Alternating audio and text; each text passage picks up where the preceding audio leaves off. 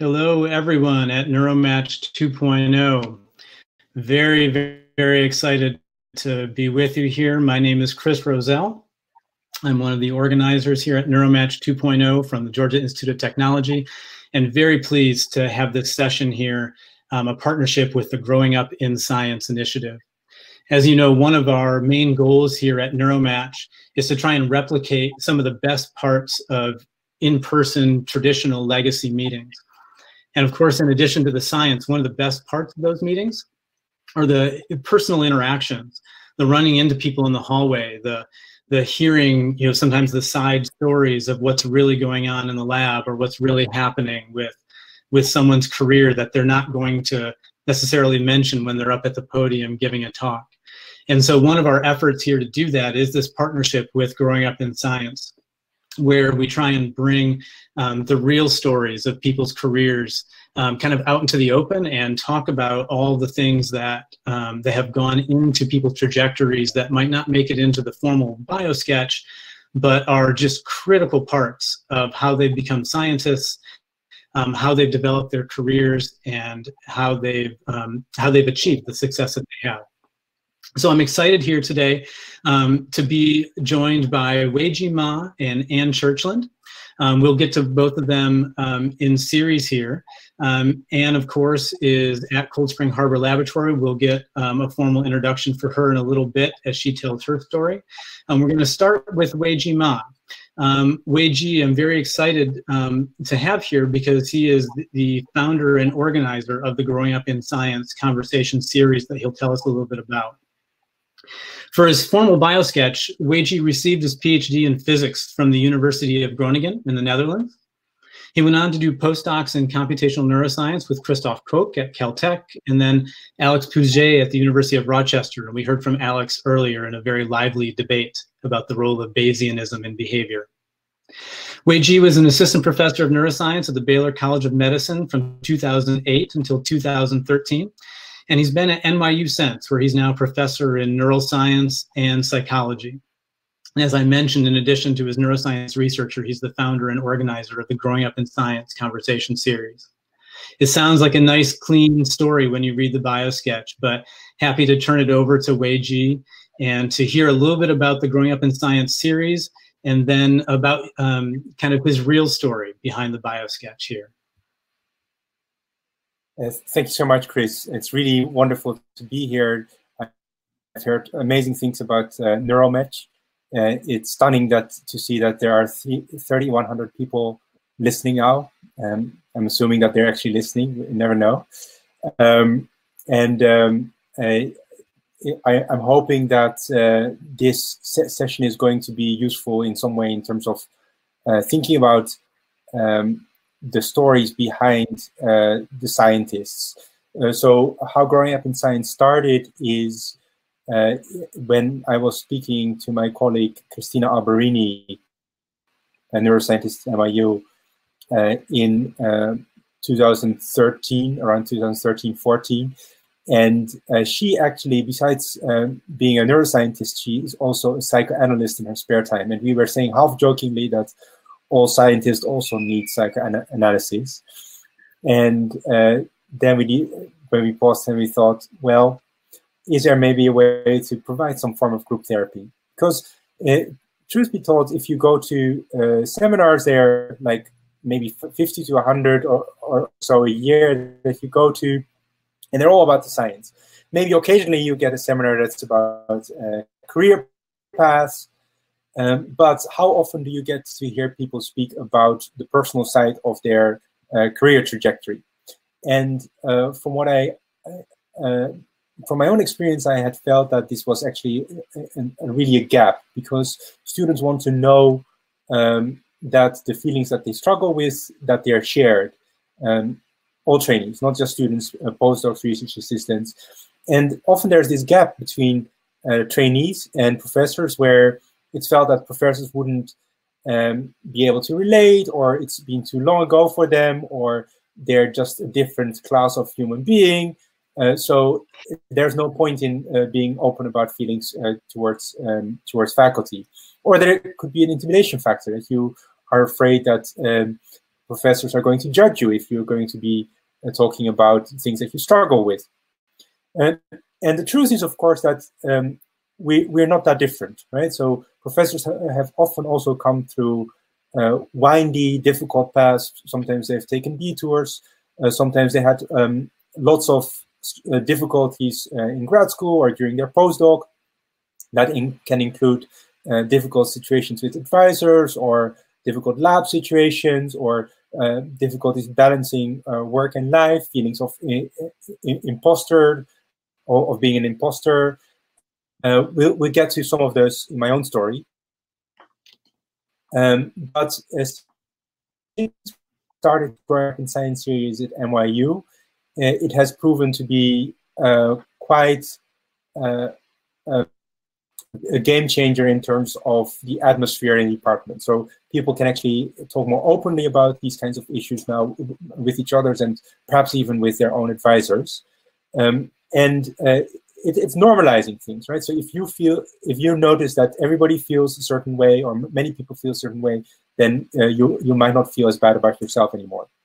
This has worked out well for us since 2014. We have about one speaker a month at NYU, and it has also spread to other institutions. I'm very grateful to people who have science series in many other places.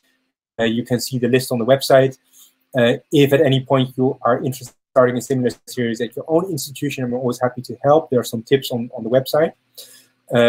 But I think that in every place where it's been tried, it contributes to a more nourishing, a more supportive, more understanding environment. And so we are really in the business of the narratives, the personal stories behind the science, right? So there's this branch called narrative medicines, where doctors talk about their personal experiences with patients and about how it relates to their own thoughts and feelings. And we don't really have anything like that in science. Growing up in science aims to be something like that. So as you hear Anne's story and as you hear my story, keep in mind this is just an N of 2, right? This is not going to be a representative sample in any way. Every story is unique. Every story has its own twists and turns. And it's really about the first-person experience here. It's not about the statistics.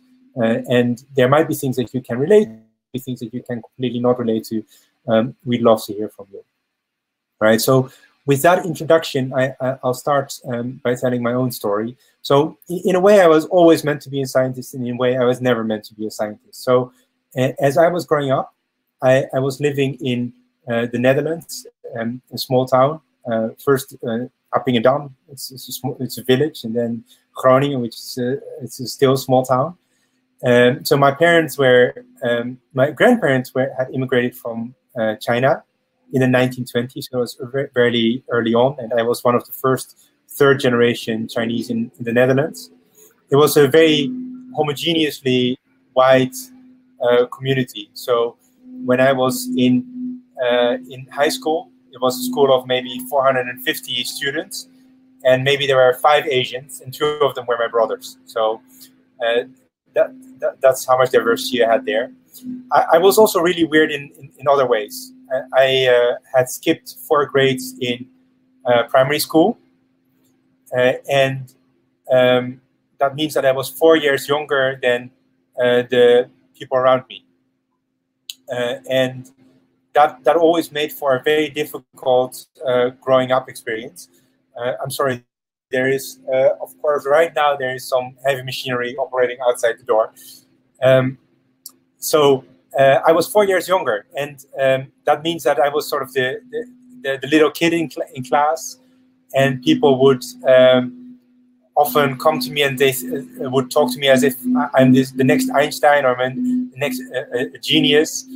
And looking back, that really shaped me. So one way in which it shaped me is that I felt that I was just somehow naturally gifted, and I didn't really have to do anything to be successful. And now that I have a kid myself, I'm actually really wary of that. I think that can be a very, very unhealthy kind of environment to grow up in. So my mom was a tiger mom. So even though she had been born in Holland, she was of the opinion that grades matter, social life doesn't, right? So typical East Asian parenting style. Yeah, I was quite rebellious, so I was actually not happy with that being treated that way. Nevertheless, I did well in school, and I was interested in physics.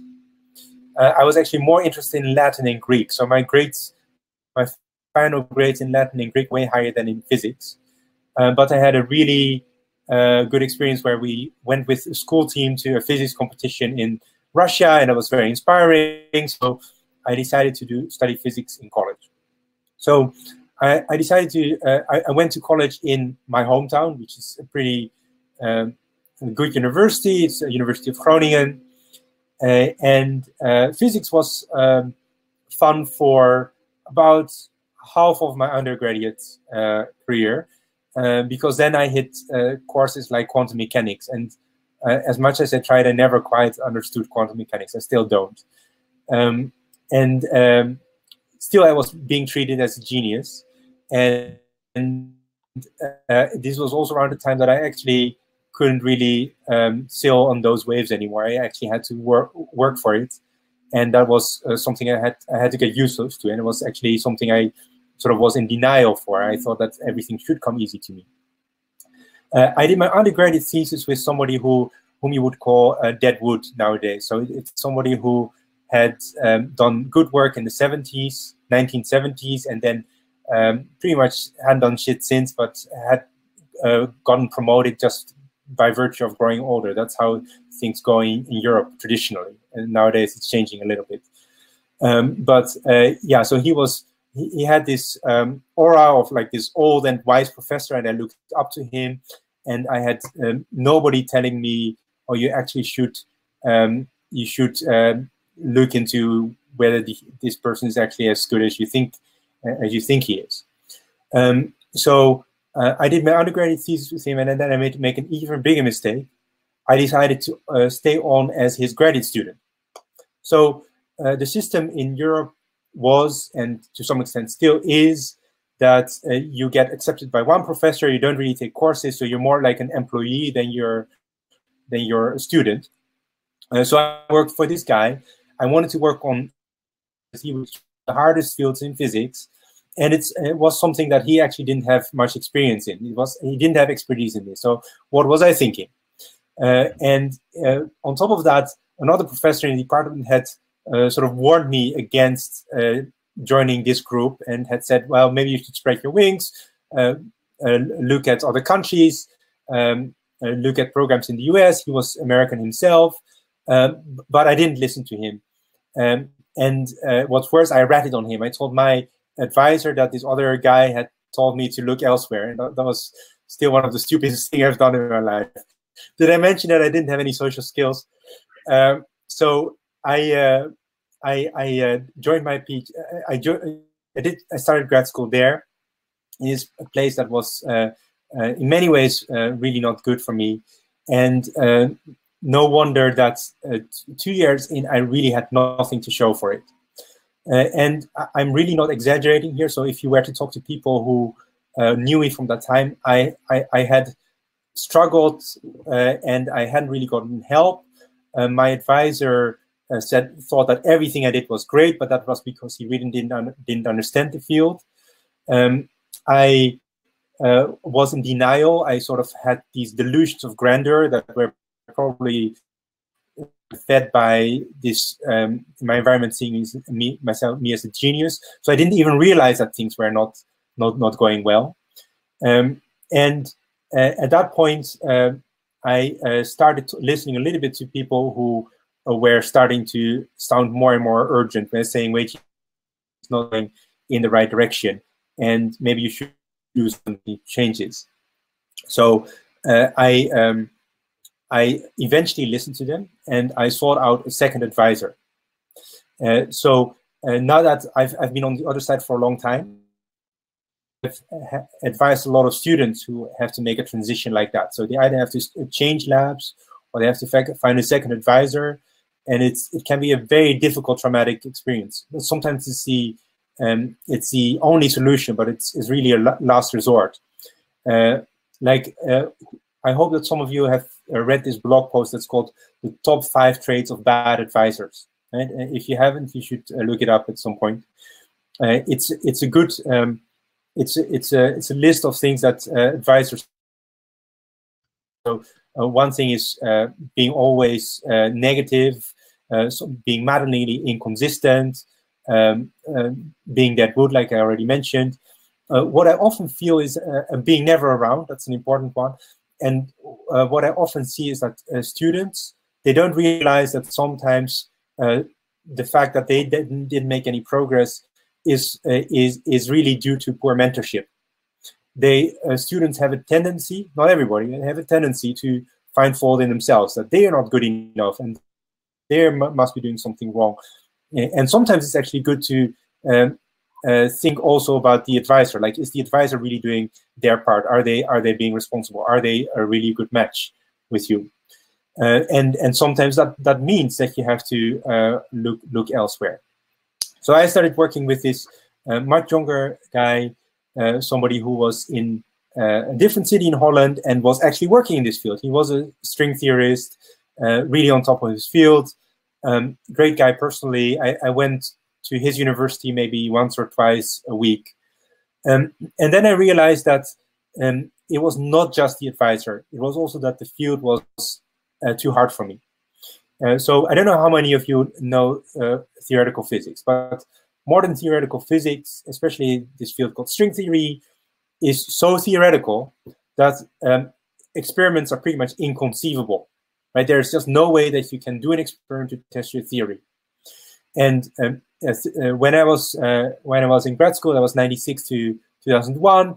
Then people saying, well, maybe in 30 years we would have testable predictions. Well, now we are 30 years further, and still we're in the same boat. So it's that kind of field where most of your daily work is doing abstract math. And on the one hand, I felt that because people thought I was a genius, I should be able to do that. But then the reality was that I wasn't able to do that. I couldn't relate to that math. I couldn't do it myself. I was paired with another grad school student who had a sort of an intuition for this very abstract math. And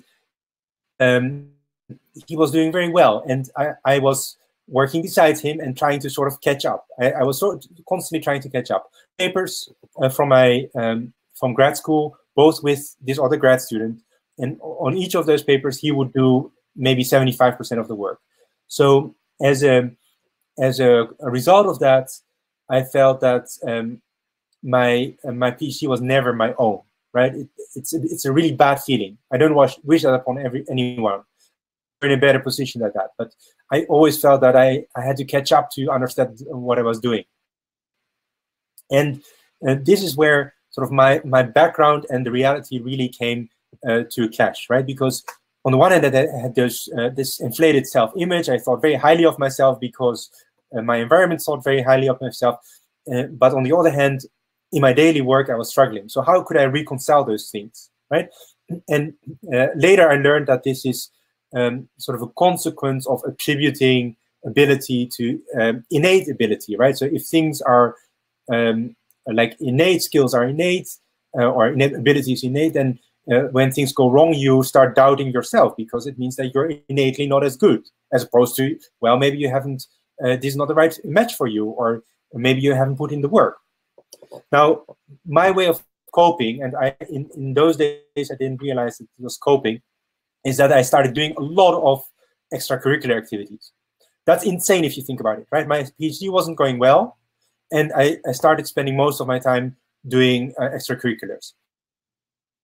That my roommate, my office mate in my home university, he would disconnect the phone because I would be on the phone constantly for my extracurricular activities. Like I was an organizer in a political youth organization, so I would organize debates, and of course that involves a lot of phone calls. And he said, "Weiji, what the fuck? I can't do my work because you're making all these phone calls." So that's how bad it got.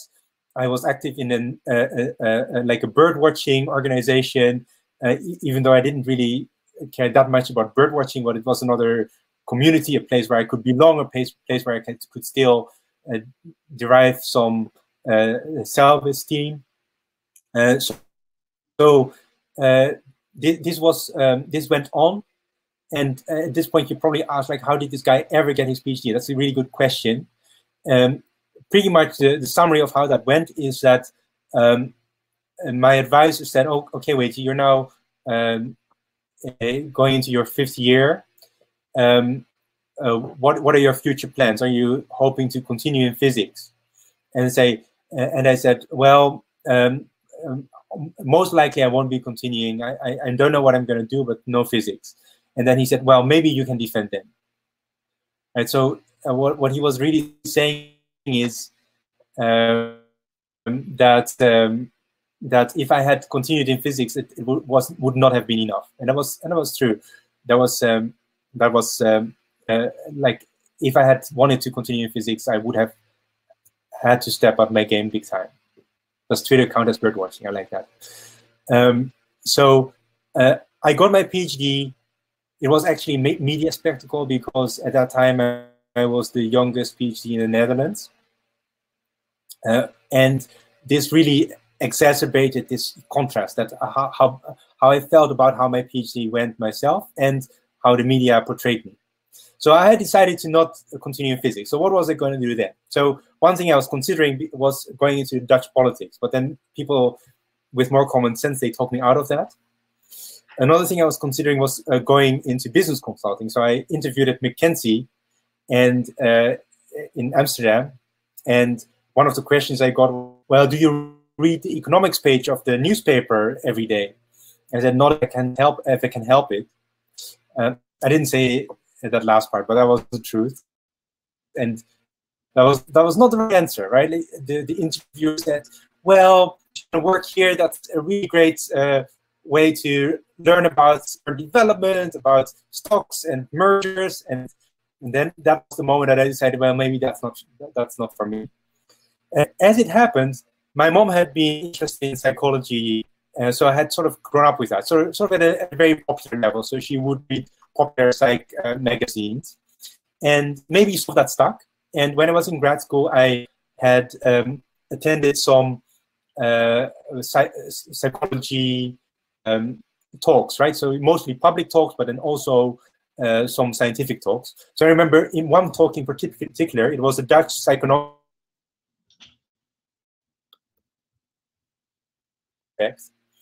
and that's this amazing illusion. And when I saw it in this talk, I was completely blown away. And the second thing I was blown away by is that somebody could make a living studying that kind of thing. Because as a physicist, and this was all of physics, right? The traditional way of thinking is that physics is at a pyramid of all sciences, and then chemistry is applied physics, biology is applied chemistry, and neuroscience and psychology, that would barely exist. It would be dwelling in the basement with the rats. So I, as a physicist, it took a lot of sort of self-conviction or like a self-persuasion to realize that actually studying the brain is super interesting and behavior is super interesting, and maybe I can make that a career. So the transition was made easier because I had been in the media, so I could get a postdoc fellowship to study abroad, even though my PhD hadn't been anything special, and because that was the early days of computational neuroscience, and there were all these opportunities for physicists to enter computational neuroscience. So I entered this field literally with the idea that I would give science one more chance, right? And I was skeptical because of my experience in physics, and then I just wanted to give this one more try before I tried something completely else. So I was actually quite close to dropping out at that point. And very often I actually see now students who actually drop out, and sometimes it's because of really negative or toxic experiences that they might have had in their subfield or in their lab or with their advisor. And I always ask, how sure are you that it isn't better elsewhere, right? So maybe it's the specific set of circumstances that you were in that that make you miserable, and maybe it's not science per se. So I joined the lab of Christoph Koch at Caltech. So Christoph was a former physicist himself and had moved into consciousness. Now that appealed to me because I hadn't lost my delusions of grandeur. So if I couldn't solve the mysteries of the universe, I was going to solve the mysteries of consciousness.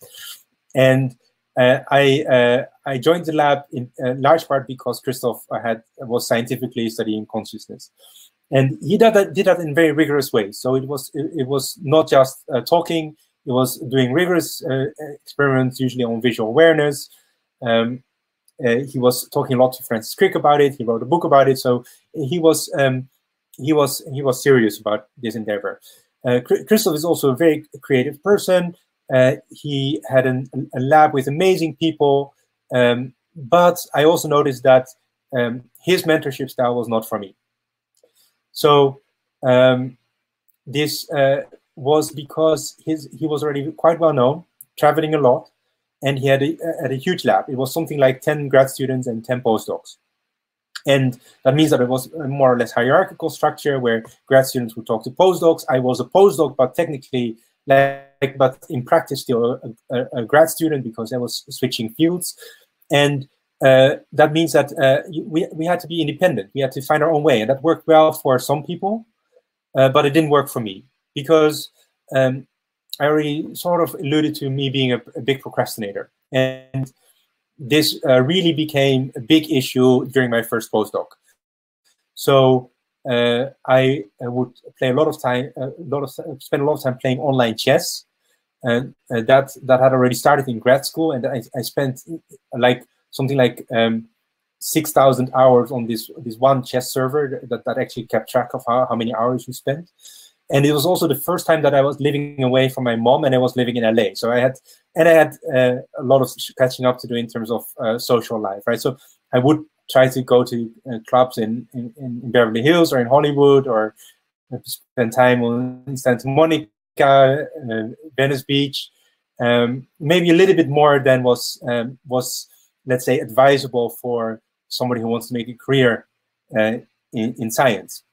So if you look at my publication record for my first postdoc, it's actually really unimpressive. So I have one book chapter with Christoph, 0 papers, one book chapter. So this is a matter of record.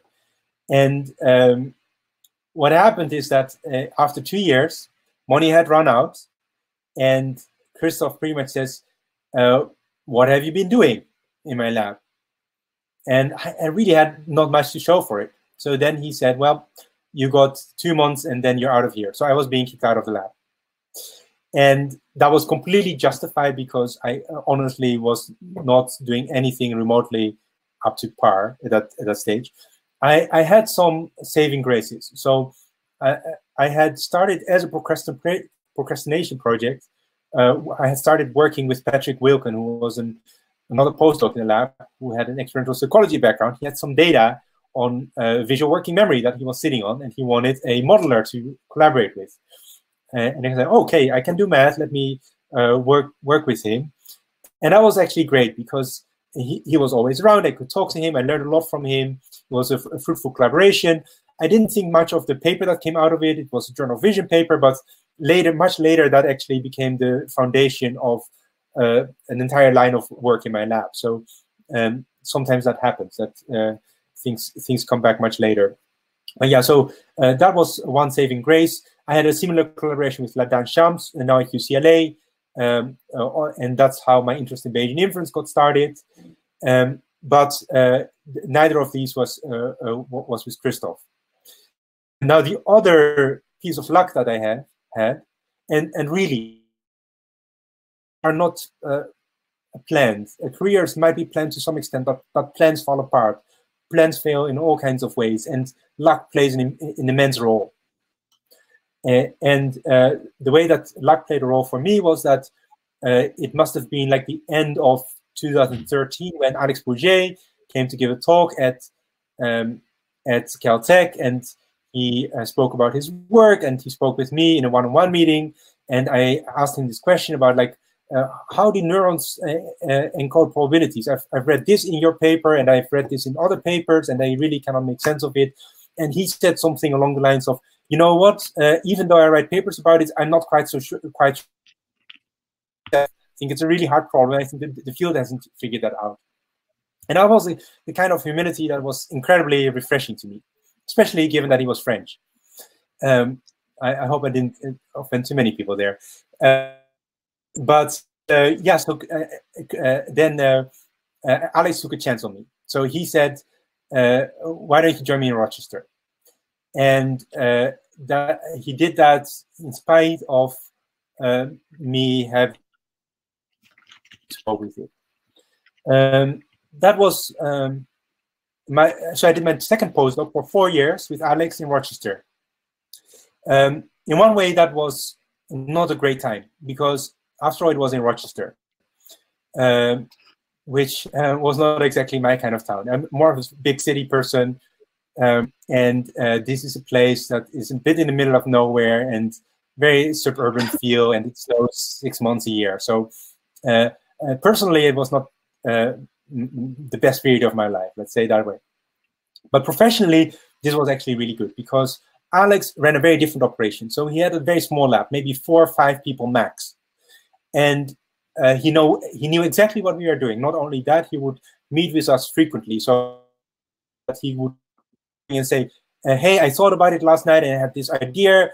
Do you have time this afternoon to meet about this? Right. So that was new to me, that an advisor would actually constantly bring in ideas themselves and request meetings. That was sort of the opposite. It's a very different kind of model than what I was used to. And that didn't mean that I didn't try procrastinating. So I remember that maybe 3 months into my second postdoc, I was procrastinating, I hadn't done very much. And then Alex pretty much asked me, what the fuck have you been doing these past months? And I didn't have much to show for it. And then he said, you better get your act together because this is your career, not mine. If you want to make it in this field, you have to just like work harder. And that was the kind of wake up call that I needed, and I did that to some extent. So it was professionally a really, really good time. It didn't. I was still doing other things. Like I still started a non-profit organization while I was a postdoc in Rochester. This is a Rural China Education Foundation. It still exists, and it was not. I'm sort of.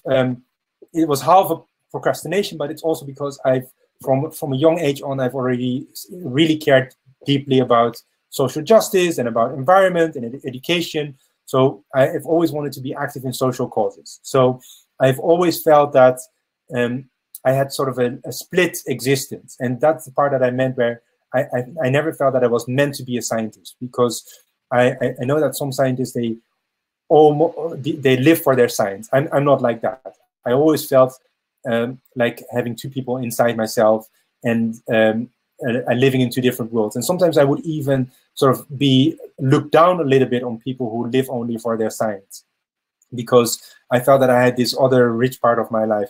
I'm a little bit more mature now, I hope, but I still think that maintaining something that you care really deeply about, especially if it's societally relevant, is important, and it should be possible. And you can create a space for yourself where that is possible. Now, something else that happened during my second postdoc was imposter complex hit really hard. So I was working next to Jeff Beck, really amazing postdoc at the time. He's now at Duke, and he had again a natural intuition for math. He had come from applied math. This was his first postdoc, and he was amazing. He would come up with these ideas that we would consider visionary much later, but we didn't understand at the time. And I was sort of to follow what he was doing, and that made me feel inferior. I was saying, well, I have this background in theoretical physics. I should be able to do this as well. And later I learned that it would be a big mistake to judge people just by math ability, because you can succeed along many different dimensions. And there were things that Jeff was better at, the math, but there were things that I was better at. For example, presenting the math to non-computational audiences. And that actually turns out to be the more critical skill when you go on the job market. If you can explain math to audiences that don't know math. Yeah, that was when I started feeling these very strong imposter feelings. Then I got my first faculty job at Baylor College of Medicine because somebody gave me a chance again. So Reed Montague was my big advocate there. I had some good papers for my second postdoc, but overall my record was not the strongest, right? Given my first postdoc in grad school. So he gave me a chance. Mike Friedlander, the chair, gave me a chance, but it was absolutely clear that this was based on what they perceived as promise rather than accomplishment. And that was a big transition. So many PIs, they feel sort of thrown into the deep because you don't get trained in mentorship, you don't get trained in teaching usually. So we have to figure those things out ourselves. Really hard is trying to figure out how to hire people. And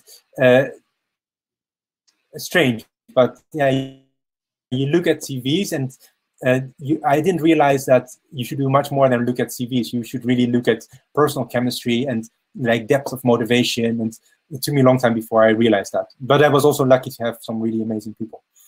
And I was productive in my first 5 years.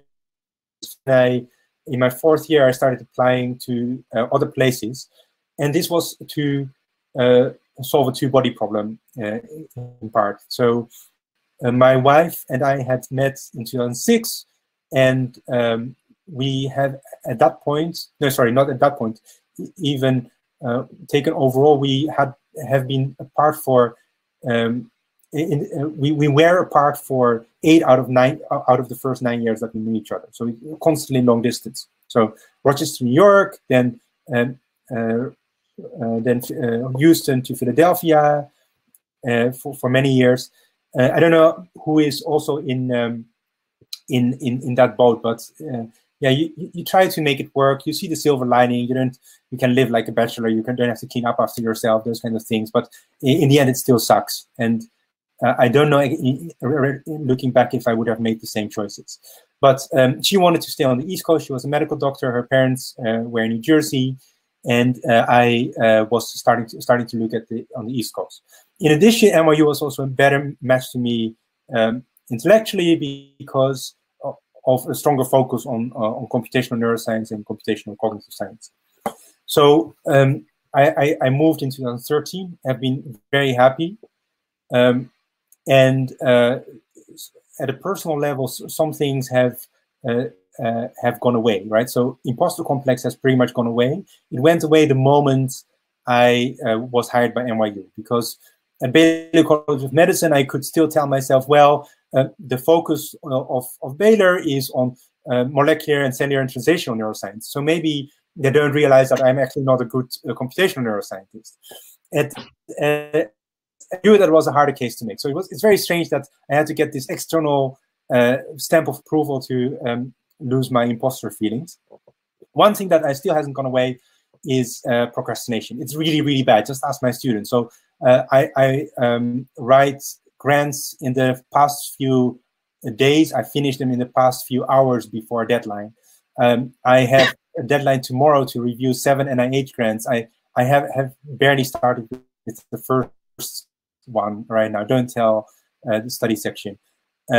It's really bad. I still have nights that I play online chess or Dominion until 3 a.m. and then I have to get up and be functional the next morning. So if you have any tips to deal with procrastination, I've tried pretty much everything. Please let me know.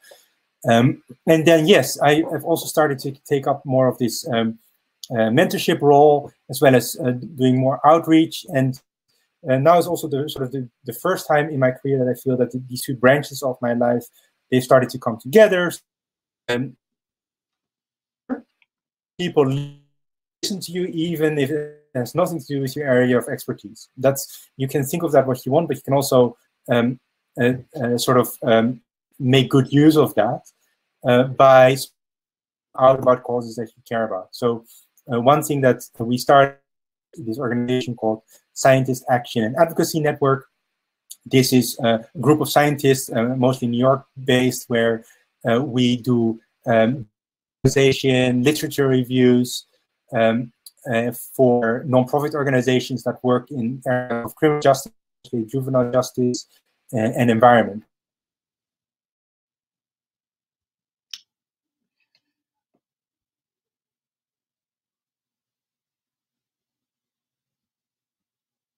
That's great. Wei Ji, I've lost your video a little. Okay. But are you still there? I can hear you.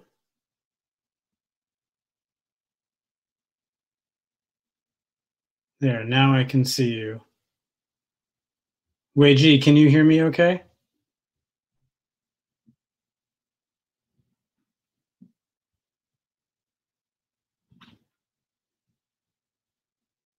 Wei Ji, one more chance here. Can you hear me, or have we been disconnected?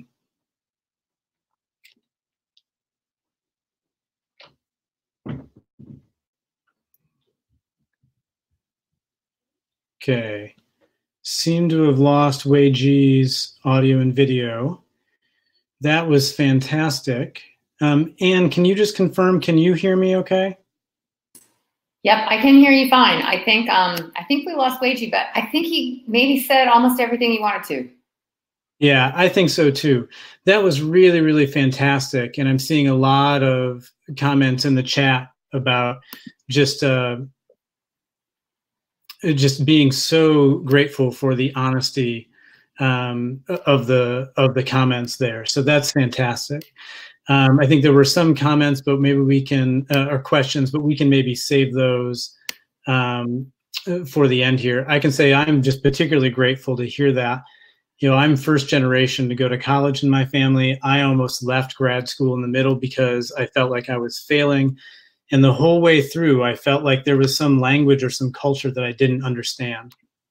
And if I would have had a chance to hear stories like this from people who were actually experiencing some failure and willing to talk about it, that would have made just a world of difference for me. So I am so grateful that Wei Ji has started this series and talks about it so openly. So we'll try and get Wei Ji connected here for a Q&A session at the end. In the meantime, I would love to be able to hear the story of Anne and her growing up in science.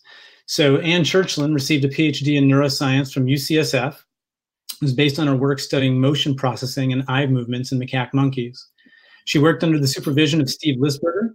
She was subsequently a postdoctoral fellow with Mike Shadland at the University of Washington at the time, and studying decision-making in non-human primates. Next, she became an assistant professor at Cold Spring Harbor Laboratory in New York and started a research group focusing on multisensory decision-making in rodents. Her research in this topic has implicated both cortical and subcortical circuits in the computations that support these decisions.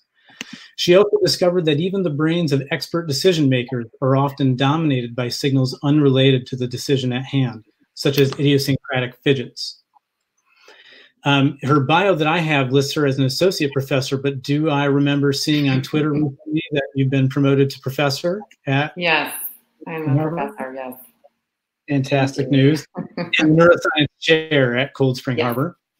Of course, many of us know Anne, in addition to her science, for her role co-organizing many conferences, including COSIGN and canonical computations in brain and machines. Also, in addition to her neuroscience research, she's the founder of Anne'sList.net, which highlights female neuroscientists. So Anne, just thrilled to have you here. We would love to hear your story of growing up in science. Okay, thank you so much for that introduction. Can everybody hear me okay? Sound is all right? Okay. I can hear you. Chris can hear me. Okay, I think if we'll hear in the comments if people cannot hear me, so I'll keep going.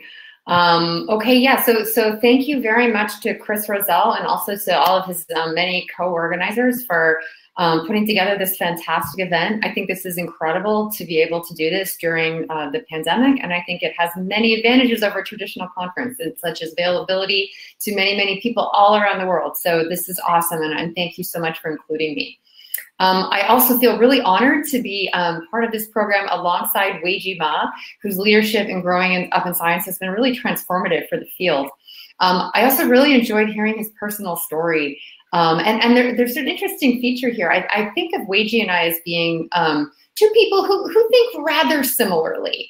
We're sort of excited about a lot of the same scientific problems. We share a number of collaborators. I've been a longtime fan of his work. But interestingly, I think we came to this point of intellectual coalescence despite really, really different experiences growing up. Anyway, hopefully my story will be an interesting counterpoint to Weijie's. So I guess just to start off, I really did grow up in science, actually. As many of you probably know, both my parents were philosophers, and they were really enthusiastic about the brain. When I was little, we lived in Winnipeg, Manitoba, which is a very pretty cold city in central Canada. They are not from there. They're from the west coast of Canada, from British Columbia, but they went to University of Manitoba because it was the only place that they could get jobs, specifically the only place that would hire my mom. So off they went to University of Manitoba, and it was a pretty great place to grow up, actually. I think my experience as a child was really different from Weijie's. I think my mom was not at all a tiger mom, and that's partly because she was really busy writing books and thinking about the brain, and also because I think she grew up in a farming family in which I don't think it really was a belief that investing massive effort in the details of parenting was a particularly good idea. And maybe it is, maybe it isn't. I think we're all trying to figure that out. But as a result, I had a pretty free childhood. We played outside a lot, went on canoe trips. I spent a lot of time playing board games with my brother, some of whom you know. I'm pretty sure that nobody considered us to be geniuses at all. And this was a totally appropriate conclusion because we really were not. We lived in Winnipeg for a while, and then we moved to Southern California. My parents got jobs at UCSD. So I lived in San Diego for a while and had kind of mixed feelings about that. So when I was deciding where to go for undergrad, I decided I would fly across the country and go to school outside of Boston. I went to a women's college. I went to Wellesley College, which was a pretty cool experience to have, I think, especially at that time of life. I had really noticed through some experiences that I had as a high school student that the way that women participate in a dialogue is really, really different when there were only women in the room. And I really wanted the opportunity to be taking the math and science and psychology classes in an environment where I felt like I could have a strong voice and other women would have a strong voice as well. And so that was a really great experience. And when I finished my undergrad, I didn't really know, I didn't have a clear sense of what I wanted to do. I had taken some classes at MIT in neuroscience, which were great. I really, really liked them, but I didn't really have any clear enough vision that made me want to apply for graduate school. I didn't really know what I wanted to do. But I heard about a job as a technician at UCSF in the lab of Steve Lisberger, who works on ocular motor functioning and how we move the eyes around and stabilize images on the retina and so on. And I kind of went there just because it was a good job. It seemed like it'd be cool to move to San Francisco. My roommate from college was willing to move with me. We just got in my little Dodge Colt and drove across the country. And I got a job there. So it was a huge transition in a lot of ways. Some of them scientific, of course, but also the experience of being at a really major medical center after coming from a small women's liberal arts college was jarring. It was really different. And I realized that this experience of having been at a women's college kind of gave me some priors that were quite incorrect about the world. So some of them were helpful. Some of them were just rather arbitrary. So when I was an undergraduate, I was quite enthusiastic about rowing. I was on the rowing team and had, as a result of this, for the first time in my life, spent a certain amount of time in the weight room with the other people on the rowing team and other sports teams as well, I suppose, all of whom, of course, were women. So I went off to UCSF, and one day my office mate, who was Nicholas Prevey, whom some of you might know, said, "Oh, well, we'll go to the weight room tonight at UCSF." And I thought, okay, great. So off we went, and I walked into the weight room, and immediately I was very taken aback because the weight room was full of men. And I thought, oh, gosh, I didn't even know, I hadn't thought of men as participating in this activity at all, which of course is totally the wrong prior. But having been at a women's college, I was just used to only seeing women, you know, lifting up doing the bench press and picking up the weights and so on. But there were other kinds of priors that were not just silly. They were really useful. And one of them is that it really felt wrong to me to be in a seminar or any kind of dialogue and to not hear any women speaking. I was used to the conversations having women's voices as part of them. And so this it would stick out at me like a sore thumb. And so it would frustrate me. And I think, well, there's got to be at least one woman saying something. So I guess I'll have to ask a question. And this turned out to be a really great thing, actually, because it got me in the habit of sitting in a talk and planning to ask a question in the talk. And whether you have a feminist agenda or not, I would highly recommend that you take this point of view in a talk. It really changes the way that you hear the talk. And it also will help you get over that hump of worrying that you're asking a bad question. People say that there are no bad questions. But there actually really are bad questions, and I know because I asked a lot of them, a lot of really dumb questions. But the dumb questions you ask, those are part of your path to be asking really good questions. So just get those bad questions out of the way. Ask them. Don't worry if they're bad. I promise you, nobody will even remember the bad question that you asked. And I think that experience really helped me to realize that I could be part of the scientific dialogue of whatever talk or seminar I was in. So I think that was a bias, a prior about the world that I brought with me that really helped me to do something that was useful. So I ended up staying on in the lab and becoming a graduate student in the same lab where I was a technician. And overall, the challenges I faced during that time were small compared to some of the ones that I faced later in life. I certainly faced some. It was a program in neuroscience at UCSF, which was part of the program in biological sciences. And I really didn't have the biology background that I needed for that course. And I really, really struggled. I almost failed the cell biology class and had to go in for remedial help and ask like so many dumb questions. But eventually I really stuck with it. And I got my friends to help me out a lot. You know, having friends that you feel comfortable with, kind of acknowledging that you're a real novice in a subject can be very, very helpful. And I'm really grateful to the people during that time that helped me struggle through, learning the details of the plasma membrane for the first time. I think one of the characteristics that I think really defined my time in grad school, and maybe even today, is something that's really a double-edged sword. And again, this is kind of a counterpoint to what Weiji talked about, which is that during that time, I was super, super laser focused. Like I would get a problem and I just wanted to work on that problem. And if I was going to write a proposal for the National Science Foundation grant or my essay for grad school, it was like going to be a really detailed description of what I would be doing for the next 5 weeks, like down the analysis, like super, super focused. And in some ways, that was a really helpful, that can be a really helpful quality. It meant that I was really able to hone in on the projects that I was working on and make a lot of progress on those questions. But there also is a flip side to that. And I think, this is true of all personality traits, which is that it was really hard for me to see the big picture. I was not someone who had much of an appreciation for the big questions. I wasn't that interested in big questions. When it was time to spell out any kind of larger vision, even a vision that was appropriate for the scope of, NSF research proposal, I really, really, really struggled to do it, to kind of step beyond the analyses and experiments that I was doing at the moment and see what the kind of, what the important bigger questions were.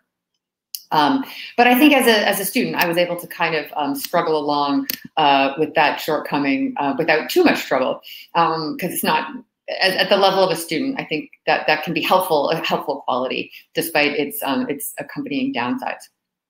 So at the end of grad school, I had a child, and then I left San Francisco almost immediately to do a postdoc in Seattle, and this was a much more challenging time of my life.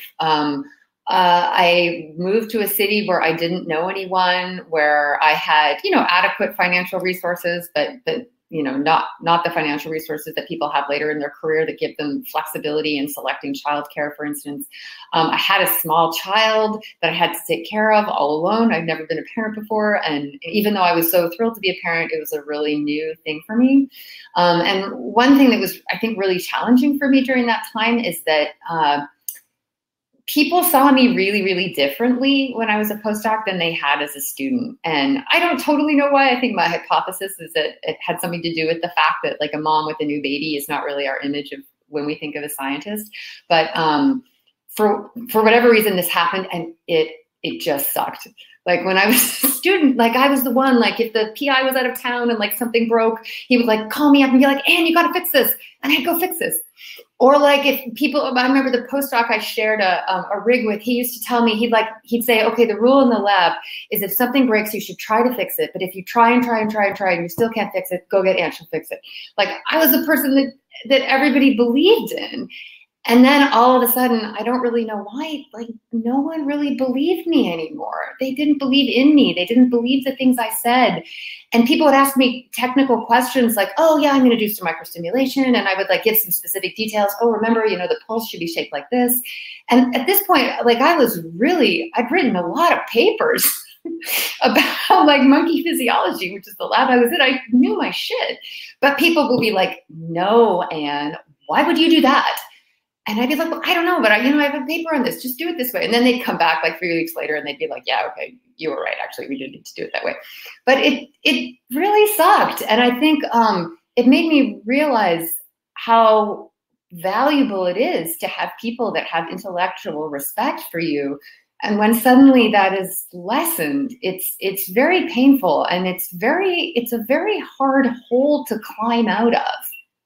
Because once people stop believing in you, they don't usually change their mind. It's really hard to change people's minds.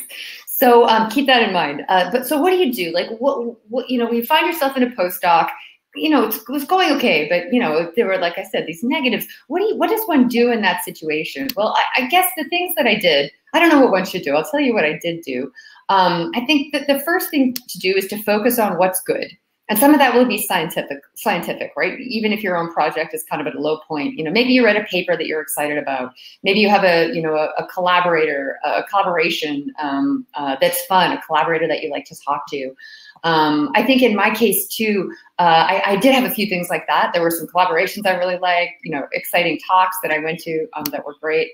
The other thing that was good about that time was that I then had another child 2 years later. So I had 2 small children, which was super challenging in terms of figuring out how to get work done and so on, but also super gratifying. Like I loved being a parent, and they were wonderful, and I could kind of come home and forget about the challenges of the day when I would sit down on the floor with them and play with Play-Doh or read books or have a good time. So I think that the first thing I did that was maybe good was to focus on what's good. The other thing I did is to really rely on my friends at that time. I had a couple of good friends. One of them was the random person who happened to live next door to me, who was just wonderful and positive and nice. The other, I had a few friends, developed some friendships at the university, one with Adrian Fairhall that was really, really transformative. And when you're going through these difficult times, you get together with someone at the end of the week, they pour you a glass of wine, they'd say, Anne, I don't know why no one thinks you're smart. You really are smart. Stick with it. Don't give up.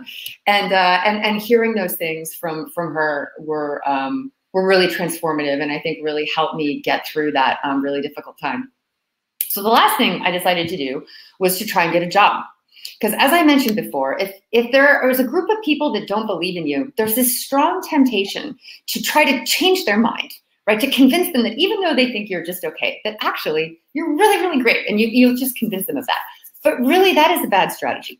If there are people in your world that don't believe in you and don't think you're good, just find new people. Just roll the dice again. And so I thought, all right, I'm going to go try to find a job. And I had a K99. I had a Nature Neuroscience paper and a Neuron paper from my postdoc. I had a ton of paper. I had a really great publication record, great grant track record.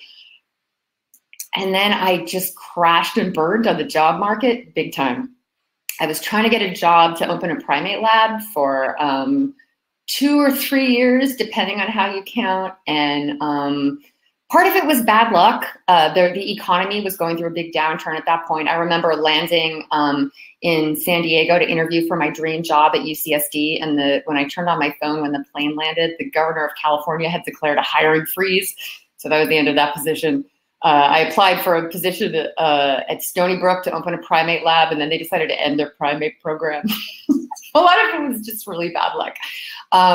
But some of it wasn't. I think, I don't really know. For whatever reason, I was not, despite having, I think, a really strong track record, I was not at all competitive on the job market at all. And it was really soul destroying and soul crushing and sad for quite a while.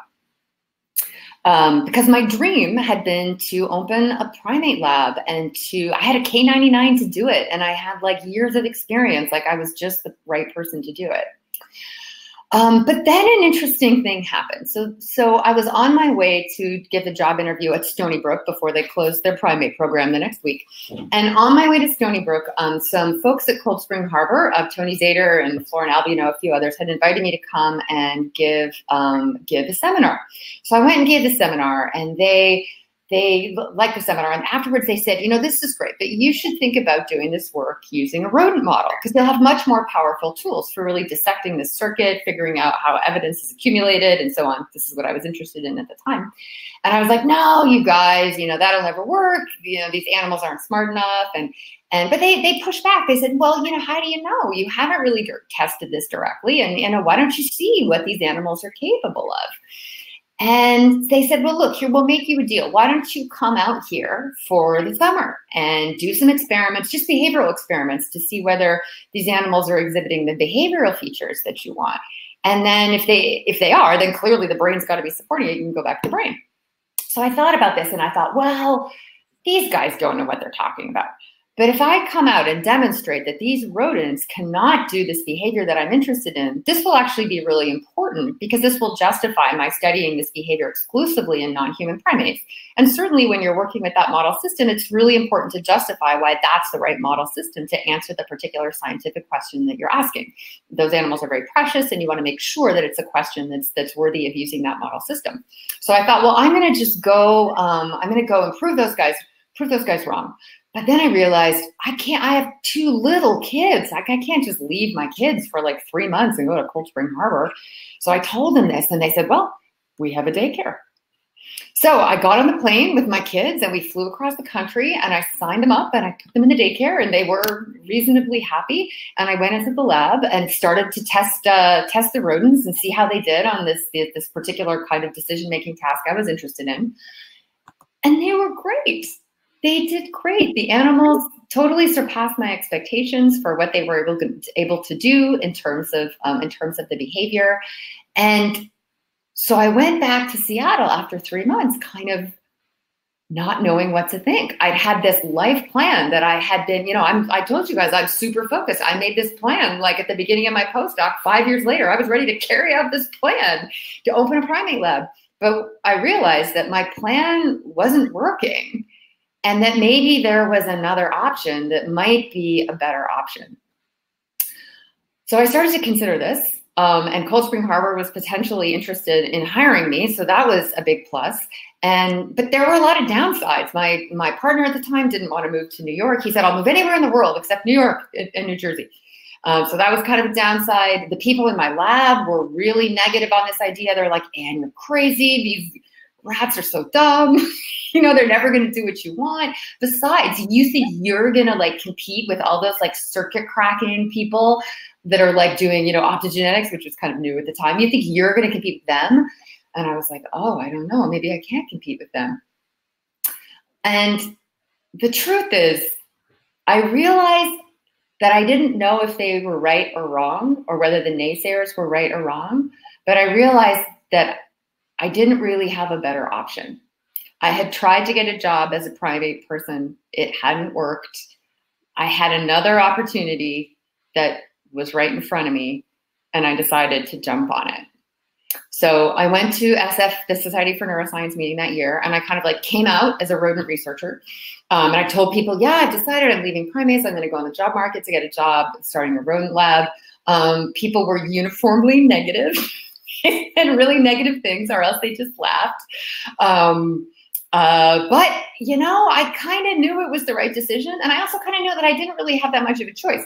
So I went back on the job market as a rodent person. That was started a whole other set of challenges, because people quite rightly didn't think I'd be able, or didn't have confidence I'd be able to start a lab.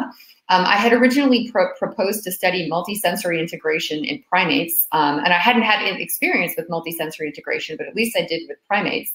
So now I was proposing to open a lab studying multisensory integration in rodents, having no experience in either multisensory integration or rodents, which was a pretty risky research proposal. And you know, up until then, I was a really, really risk-averse person. I think something happened to my brain in about the spring of 2009 that really changed my perspective on things. Anyway, I was really lucky that the Cold Spring Harbor was willing to take a risk on me and make me a job offer, despite the fact that I had a pretty risky research proposal. So I was really, really grateful to them for doing that, and also to Tony Zader, who's the person that was the chair at the time, who really spearheaded that effort to bring me to Cold Spring Harbor. So when I left Seattle, it was kind of like a funeral march. My lab was like, Anne, what are you thinking? There was another postdoc in the lab. So you know, I signed the letter. I go to Cold Spring Harbor. Everyone was kind of like, oh God. Another postdoc in the lab got an interview. We threw him a party. So he had an interview as a primate person. He got a party. I got sort of a mediocre smile, I guess. I told my friends, and they said, oh, you have to leave Seattle to go to New York. How awful. You know, I can't imagine how terrible the job market must be. And I'm like, guys, like New York is it's kind of a great place. So, and my partner still didn't want to go. So it was like every single person I talked to was telling me what a horrible decision this was. But I got on the plane and I flew here. And I remember my first night here, I was staying in some kind of temporary housing. And I remember walking alone along the main road that runs through Cold Spring Harbor. It's called Bungtown Road, some of you may know, and just feeling this sense of euphoria that I had done something that everybody else thought was a terrible idea, but that that I knew it was the right thing to do. So it was a really exciting time. It was challenging to start a lab. It kind of like your mind was kind of exploding for quite a long time. I think one of the things that made it sort of more challenging was the fact that I still had two pretty little kids to take care of. But actually, at that moment, there was a real flip side to that, which is as follows. So because I had when I moved, they had just turned 4 and 6. So I'd spent the last 6 years being a person that had to think of these small creatures and how I was going to nurture them and bring out their, their best qualities and figure out how to care for every aspect of them when I wasn't there. So then I came to Cold Spring Harbor, and my second day on the job, I'm calling to interview technicians, putting up ads for postdocs, figuring out how to order equipment, figuring out how to build a lab. And I was like, oh, this is what I do. This is like a big multifaceted problem with a lot of complex organizational aspects and this small nascent thing that needs to be nurtured so it can grow. Bring it on. I'm awesome at that. And so it was a great moment for me, because I think we hear a lot, and there is some truth to this, that in some ways that parenting and being a scientist are really kind of at odds with each other. Sometimes they are, right? There's moments when both of those important things need your time and there's only one of you. But there are also ways in which they're so complementary. And my experience being a parent to two small kids so well prepared me for running a lab in so many ways. And so even though I felt like my head was exploding all the time that first year, I felt like I got this, I can do this job. And it was overall a great experience. There were some funny things. One thing that was a challenge for people at Cold Spring Harbor was for them to learn that actually I was a scientist at the lab. So for instance, I have my own parking spot here, and it says, Dr. Churchland on it. And I, went and parked there one day, and a very nice a man from facilities came and said, look, I have to tell you this, you can't park there. Those spots are for the scientists. And I'm like, no, I am a scientist. That's me. That's my name, Churchland. And he said, oh, I'm so sorry. I see you out here with your kids. So I thought, it was your husband's lab, and you're not really supposed to park there. I was like, that's okay. And he meant well, you know, he was actually a really nice guy. We have a very nice rapport. Another person with whom I had a nice rapport was a very senior person here, and not in neuroscience, in a different group. And I asked him at one point, you know, whether he'd be willing to look at a draft of my R01. And he was outside of my area of expertise, which is why he didn't know me very well. And I thought this would be a strength, right? Because I wanted like to get an outside perspective kind of. So I you know, wrote to him and I brought him the R01, and he was like, oh, sure. I'd be happy to read it. And I said, oh, okay, great. I mean, you look a little surprised. Are you sure this is okay? And he's like, oh, no, I thought you were a nanny. I didn't realize you worked here at the lab. But, you know, because I'd seen you with the kids and stuff. And I was like, oh, no, I'm not a nanny here. I'm a principal investigator. And he was like, okay, I'll read the R01. Now, to his credit, he read the R01. He gave me very useful comments. And the R01 was funded. So it wasn't a great comment, but that, you know, maybe it worked out in the end. So overall, I think my experience being a PI has been pretty good. I think I had to really, I had to learn to kind of broaden my focus a bit and to be able to step away from being so laser focused that I couldn't see the big picture, and to learn how to see the big picture. And my inability to do that, I think, you know, cost me a couple of grants and maybe some papers. I think people thought I was sort of too narrowly focused and detail oriented, and I learned how to needed to learn how to step out of that. But I did, and I think one thing that was, I think, important there is we have a tendency to think that these particular qualities that we have are very fixed. And my natural tendency is to be like a laser focused person.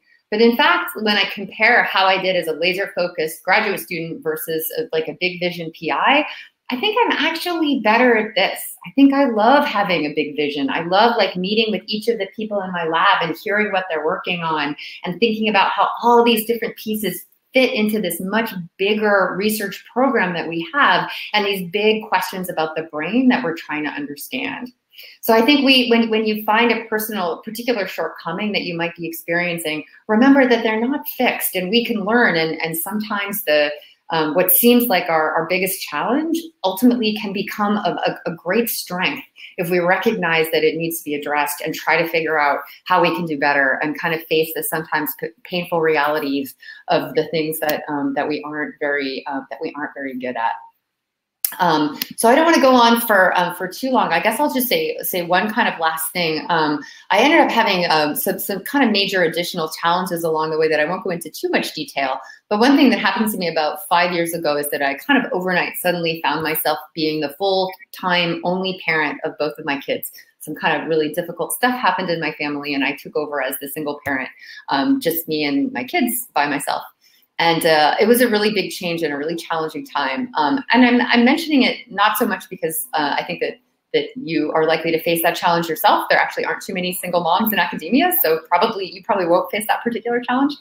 But I bring it up instead because I think that sometimes when we look at people in the field who have made it to the level of being a PI, for example, it can really seem that they have these kind of picture-perfect lives.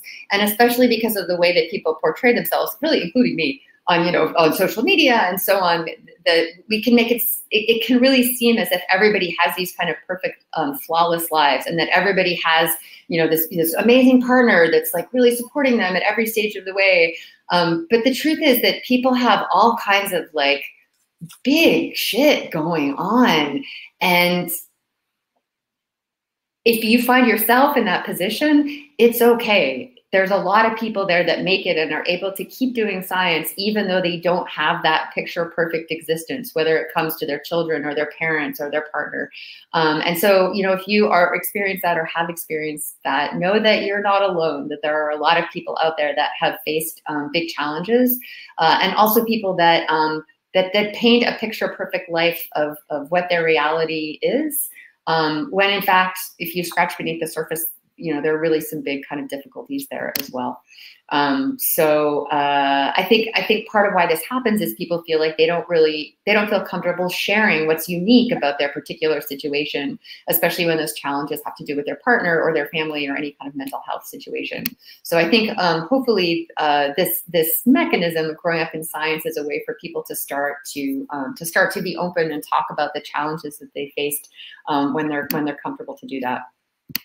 So I think the final challenge I'm facing is this pandemic. I think this has been a really big challenge. I'm really impressed at the organizers of this meeting who have the bandwidth to put together such an amazing event.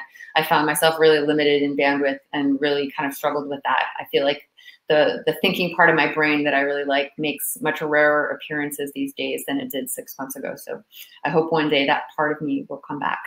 So I think I'll stop there, and I'd be happy to take any questions that people have.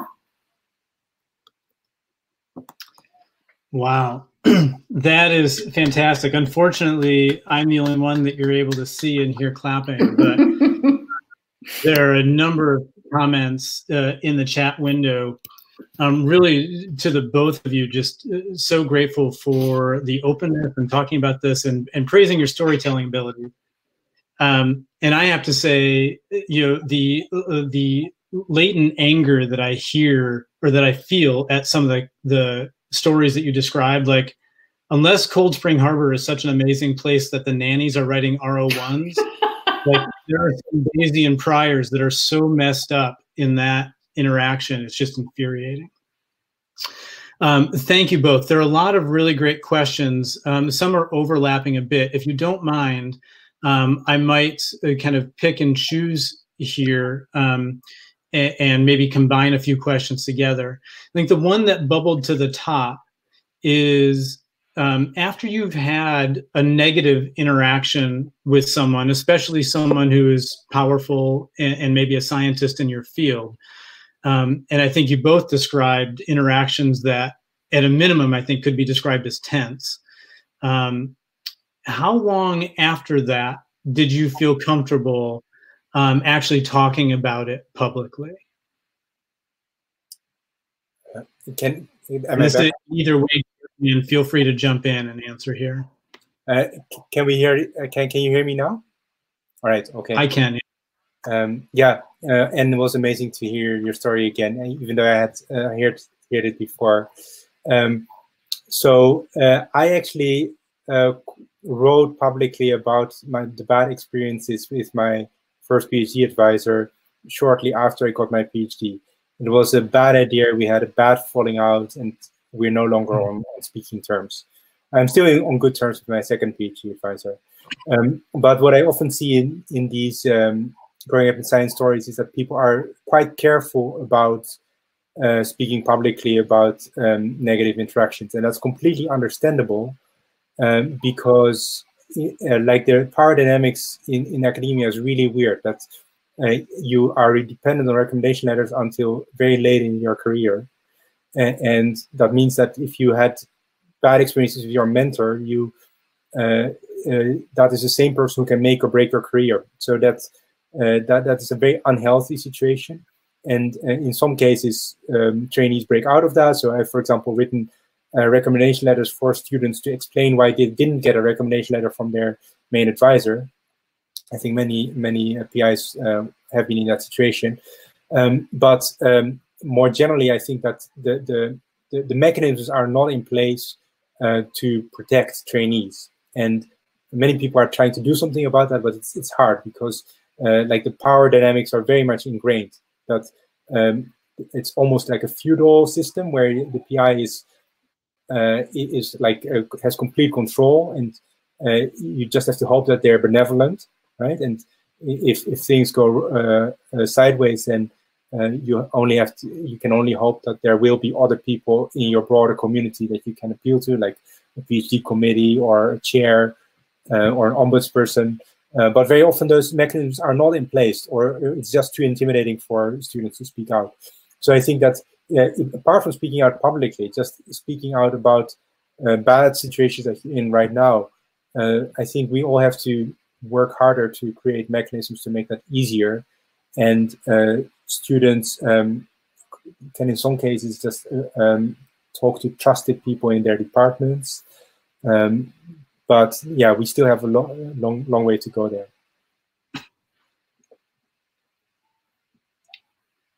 Anne, did you have anything you wanted to add to that? I agree with Weiji. Okay. Speaking of that, when it's difficult maybe to talk publicly about some of these things, another question that we got, and this is maybe more directed to you, Weiji, about growing up in science. You know, there are graduate students that really find this sort of event valuable and are proposing to their faculty that they run such a seminar. However, one finds little enthusiasm for this from faculty.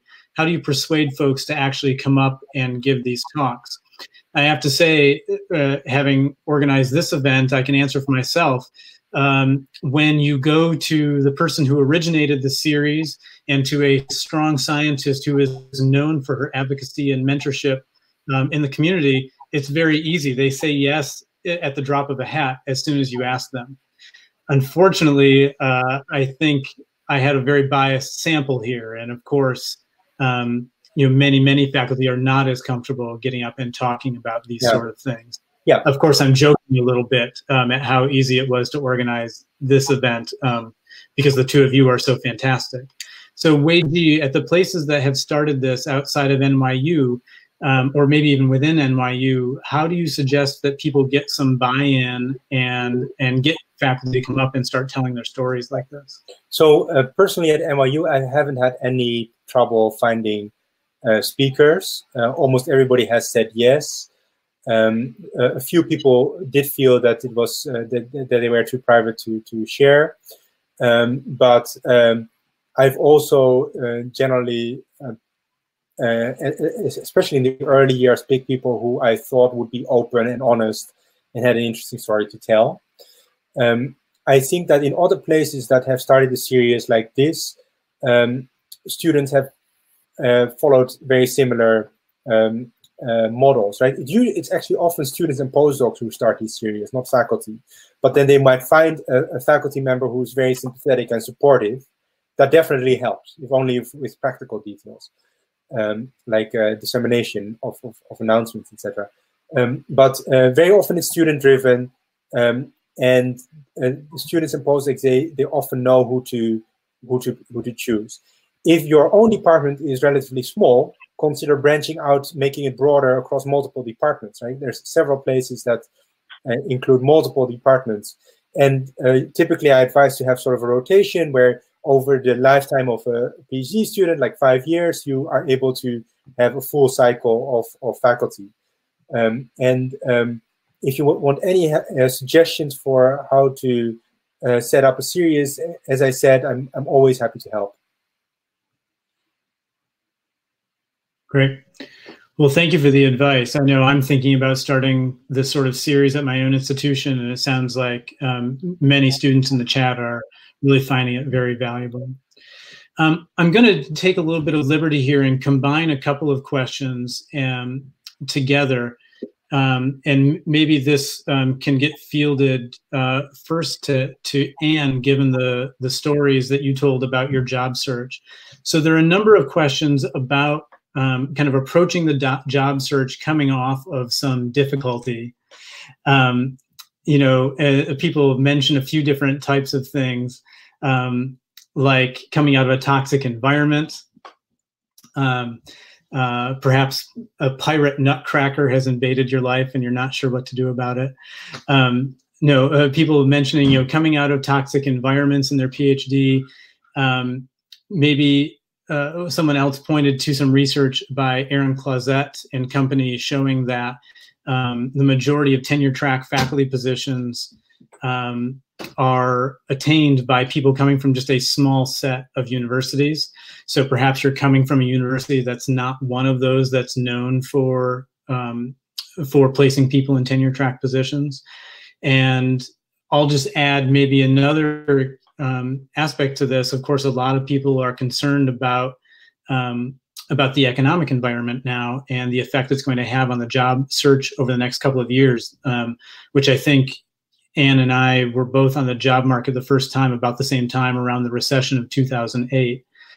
So just kind of generally, when you have challenges like coming from a toxic environment or a university or mentor without the reputation or the professional network or a bad economic situation, do you have any advice for people who are approaching the job market with those sort of challenges and trying to figure out how to confidently navigate it? Yeah, I think that is really challenging, and I worry about the current environment given the economic challenges of COVID. I think probably a lot of you are familiar with many of the advice that exists already and stuff like networking and so on. But I guess from my personal perspective, the one thing that really helped me when I was really like flailing on the job market was to change my strategy. And I'm not necessarily advocating for switching model system at the 11th hour. I think I was really lucky that that particular switch happened to work for me. But I think I had a really specific and kind of narrow vision of what I wanted my science to be. And it wasn't a bad vision. Like, it would have been okay if I had done that. But in fact, by kind of being open to some different options, I ended up finding something that I think was way better and allowed me to do a very different kind of science than I thought that I would do, but one that I really, really like a lot. So I think be open to, to the extent that you can, be open to different possibilities of what your future might look like. And hopefully exciting things will come your way. And I wish you all sort of luck and perseverance. I know this is a really tough time to be a postdoc, especially with all this uncertainty. So best of luck to everybody. Great. Thank you. I think maybe a very related question that's bubbled up in the voting here, especially when you feel open to maybe changing your directions to try and find some success. It can be very intimidating to try and find those new problems. So there's a question here: how did you decide on research questions to tackle early on in your career, especially from something outside your field or switching fields? So this person says that they're a physicist themselves and struggling to find quantifiable problems to get their career started, presumably making the switch to neuroscience, much like Wei Ji did. So would either one of you comment on any advice about how to find those kind of initial questions when you're making a switch like this to get your career, your research career kind of jump-started? Yeah, I can give that a try. So I would, I always sort of followed my nose. So I didn't do the obvious thing that physicists would do who switch to computational neuroscience. So there are lots of physicists who stay relatively close to physics. So they do dynamical systems or neural networks. So that's where the physics expertise comes in quite immediately useful.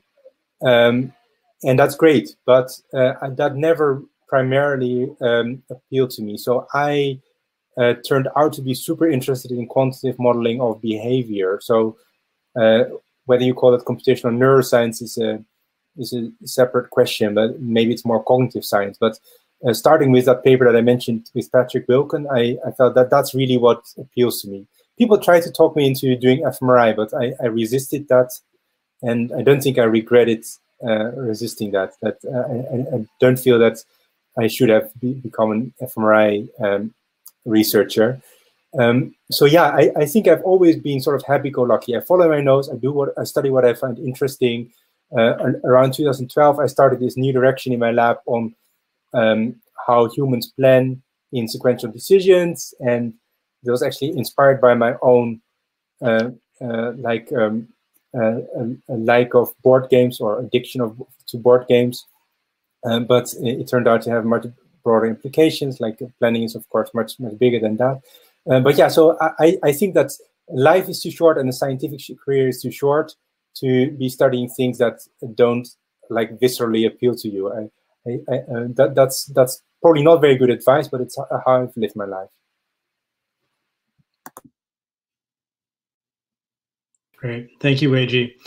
I think we're getting close to the end of our time. I would like just to ask one more question that I think is really important here that has bubbled up.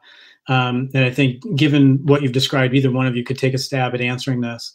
What advice would you give to postdocs who are in a toxic environment, but they're in the middle of a project and they don't want to leave the lab before finishing projects or publishing papers? Any insights on a situation like that?